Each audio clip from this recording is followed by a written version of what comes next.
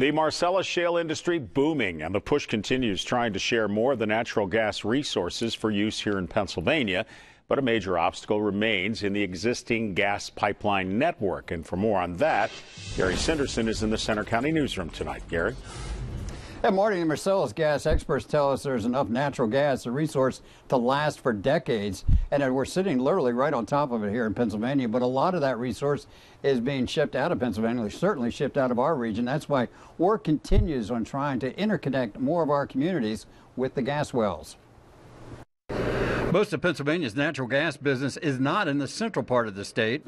I hear all kinds of things. I hear that there's so much growth in the Northeast and the Southwest, and the volume of gas coming out of those wells is so great that they're going to explore and build out the production in those areas.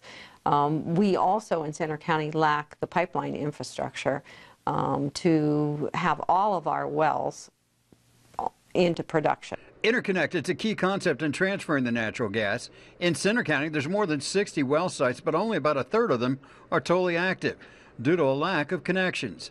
More interconnects could also provide more gas lines to area communities.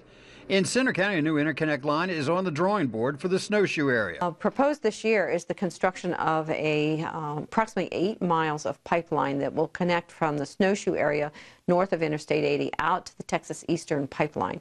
Texas Eastern is one of the 3 large pipelines that cross the county. Despite the push to convert more vehicles and other power options to natural gas, a lack of fueling stations is often cited. So we're hoping that once we start to get a number of vehicles converted to compressed natural gas, we'll start to see more fueling stations come online.